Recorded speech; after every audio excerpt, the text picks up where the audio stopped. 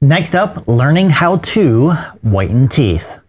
So here's the original image and the final edit. How cool is that?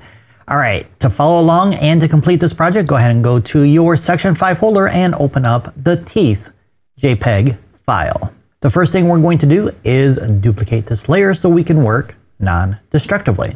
Now we need to make a selection of the teeth so we can target our edit directly to the teeth. So you can use any selection tool that you want to use. I'm going to go ahead and use the foreground select tool.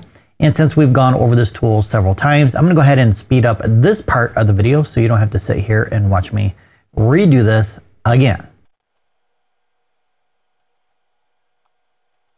All right, if needed, go into quick mask mode and go ahead and fine tune your selection by painting with white and black to add and remove as needed.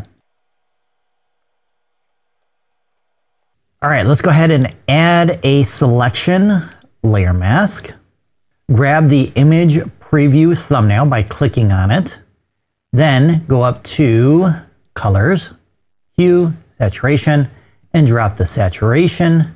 I wouldn't go too far, otherwise it's going to look unnatural.